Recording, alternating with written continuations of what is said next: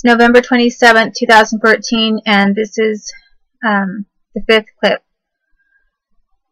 on United States government rape of kids and what they did with me specifically. And last thing that I described was a situation where the United States government premeditated ways to force me to do blowjobs, and I wanted to explain some of the locations and individuals who were involved in that. When I was younger, before they started trying to make it look like, you know, like rape from me or that kind of thing, or like I was insisting on doing something. Before that, locations that they trafficked, that the United States government trafficked me to practice this constantly, included Oregon and Washington primarily. So Wilsonville, Sherwood, those were big pedophile hotbeds. And some parts of Portland, Oregon. Also in Washington State, Moses Lake, Washington, and Wenatchee, Washington, the Dryden area. Those are hotbeds for pedophilia as well, and child porn. And they facilitate government trafficking of kids from those locations to other locations, including international locations. They have an entire network of people who are involved in it, and they traffic kids outside of the United States very easily because they can just take them to a military base and lie about whether or not someone was there, send them out on a plane, and do some of these things internationally as well. So another place, for example, where this kind of routine behavior was occurring against me was with the Middletons. And that's the Middletons whose daughter, Kate Middleton, is married to a royal, to Prince William, literally. And the Middletons were highly involved with the Pentagon, and sometimes it almost seemed more involved with the Pentagon than any other agency. But they had to work with the FBI because the FBI is the one that concealed a lot of things about trafficking back and forth with the kids and the money flow that was coming in for it. And they also had to work with the CIA because, well, the CIA is involved in this kind of treatment of kids, and illegal human trafficking is sort of their forte, along with the militaries. So what I knew is that, or what I remember hearing, is that they worked for the CIA. But supposedly over in England they also worked for MI5. And then I know that they did a lot of joint work, regardless of which agency they really ultimately worked for. They did a lot of joint work with the Pentagon, and there were Pentagon helicopters and officials constantly around the Middletons. Supposedly, Mike Middleton's father was training pilots in Canada, so he trained some Canadian pilots during World War II. I also know that he was training and worked with, on the Allies side, United States pilots as well. It was a hop skip, basically, across from where his training station was over to the United States. And so there were certain alliances that were developed during World War II that the United States has been very keen on keeping alive. And these Middletons used me for some of the same experiments and torture and rape development of me, including use of condoms, and forced me to do blowjobs. So, you know, At one point, I started getting harassed all the time over Kate Middleton. You know, to the point where I do think that you bringing her up all the time was kind of turning into a scapegoat for the U.S. They just wanted me to think that this is all about Kate Middleton and it has nothing to do about anything else. But the fact is that the United States was practicing this kind of thing before she was ever born. So they made it worse for me after she was born, and brought her up all the time. But they were doing all of these different things to me far ahead of her being born. So they worked together. They traded their secrets and their outcomes and the responses that they were able to elicit from a child back and forth. And the United States government was giving a lot of money to the Middletons. I know that the FBI was laundering a bunch of money for the CIA to get it over to the Middletons.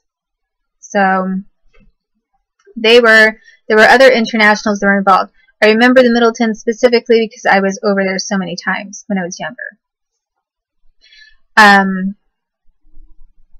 I also know that a phone call was placed when the day that and time that Kate Middleton was born. It was placed to my parents' house, and someone from the Pentagon was informing my parents that she'd been born. So you know, the Middletons were somehow important to the Pentagon and to my parents, or one set of the twins or triplets in some way. But there were also some Canadians. There were a bunch of Canadian individuals that were involved when I was very young. Canadians got involved, didn't want to be so involved when I was older. They kind of backed out like they're the good guys when I was about 8. But prior to that, they were more than willing to do some really hideous experiments. They were, they've done the same thing to some of their Canadian citizens as well. And that was joint work that was sponsored by the CIA. And in fact, Canada was taking money from the CIA. So, you know, it was like CIA liked to have Canadians sharing the blame and shame of what they were doing to kids. And then Canada liked the money. And so they all worked together. But since I explained one of these rape kinds of scenarios and how they were trying to make it look like it was something that I was going along with, or that I actually wanted, or that I was even guilty over or something.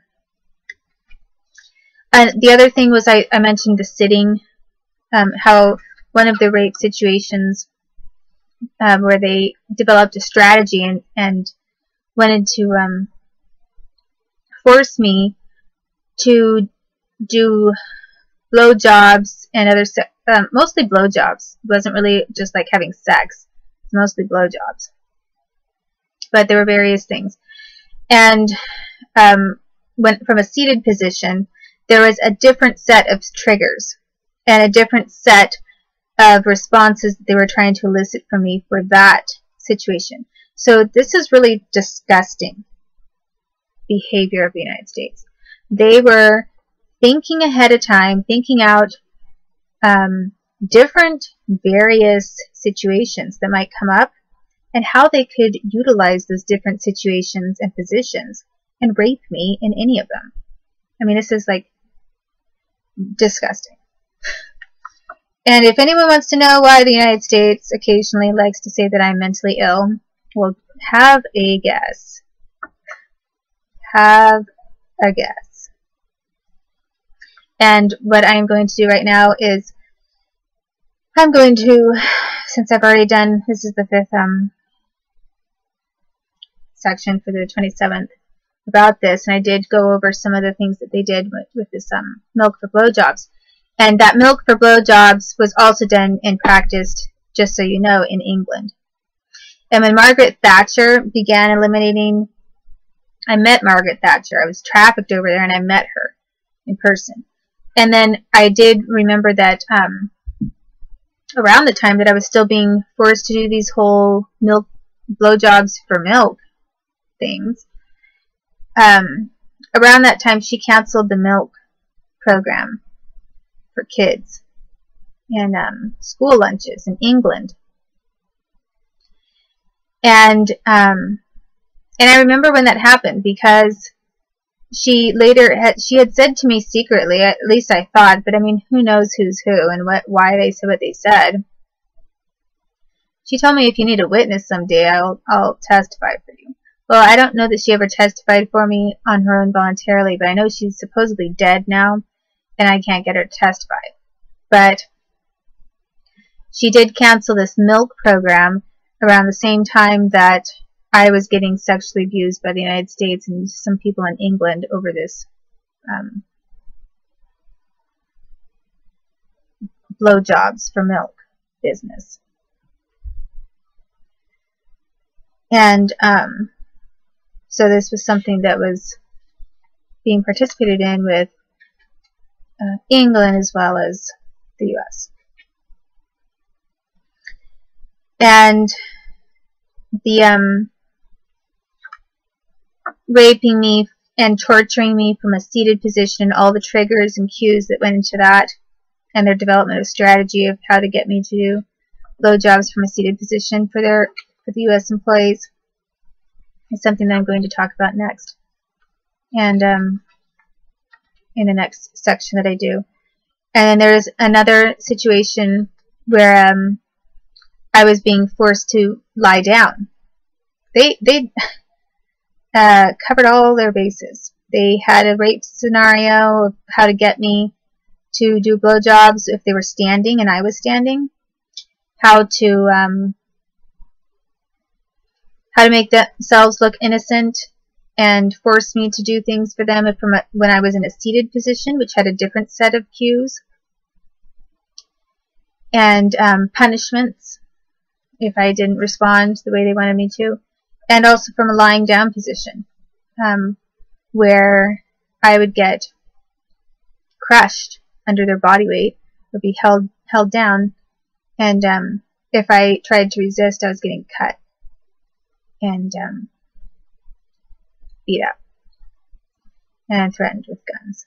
So, you know, like when I say they covered their bases and they were trying to make it look like they could get away with raping me in any situation at all. Well, you know, they had a whole duck theory going. You know, ducks like to be on land, in the water, and in the air. And they figured that I was nothing more than just a bird. And they would make sure they could rape me and get away with it, whether I was lying down, sitting, or in a standing position. And this country is corrupt.